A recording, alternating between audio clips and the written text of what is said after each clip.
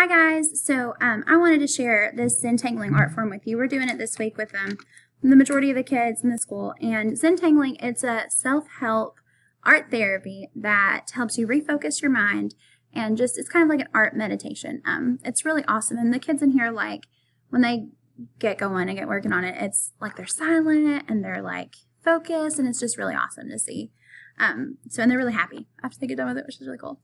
So this is going to be really short. You don't have to participate if you don't want to. Just wanted to share in case you did. A few tips is that Zentangling, the form of Zentangling says that you need to use a pen. That way you can turn your mistakes into something beautiful. So don't start out with a pencil. And the smaller the paper, the easier it is because it doesn't take as long. So 2 things just want to share. And we're using all kinds of really colorful pens in the classroom with all the kiddos, so you don't have to just use black. All right. So the first thing we're going to do is you're going to draw 3 circles. Okay. And you don't have to do what I'm doing. This is just a directed drawing type thing if you need help with drawing something, okay? And this one's going to be 3 different flowers. So I like to have my flowers come off the page. It's just a little more interesting. And it doesn't need to be perfect, right? Okay.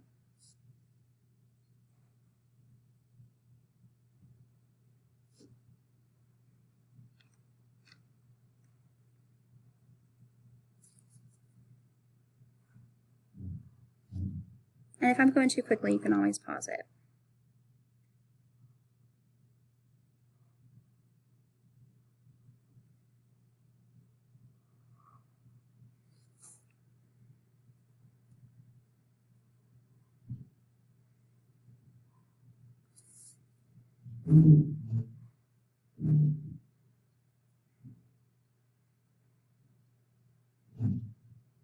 Okay.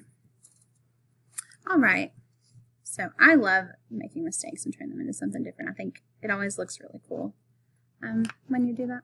So, okay, there I have my 3 flowers with lots of mistakes. It's awesome.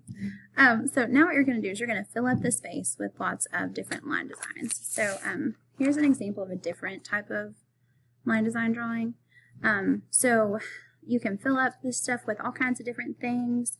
I like to sometimes make circles around my subject area to make it stand out some, or my focal point, subject, focal point, just to make them stand out from the background a little bit.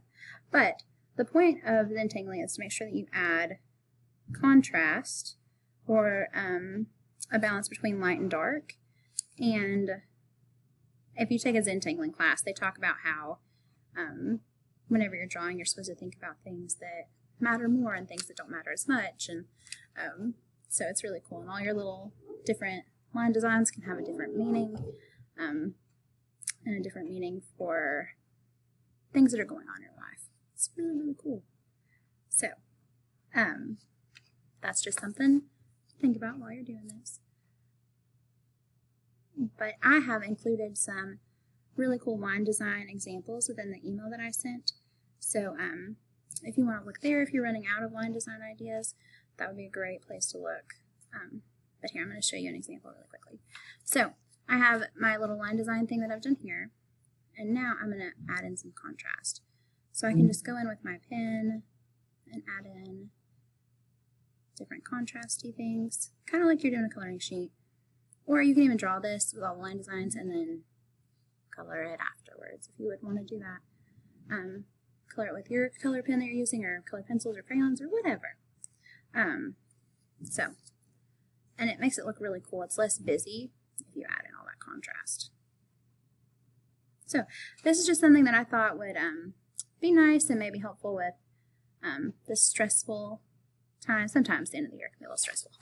So I thought this might help you guys focus and just re-energize your brain. So hope this goes well, and if you all need anything, I obviously have plenty of colored pens and paper, so come by and get it, okay? Happy making!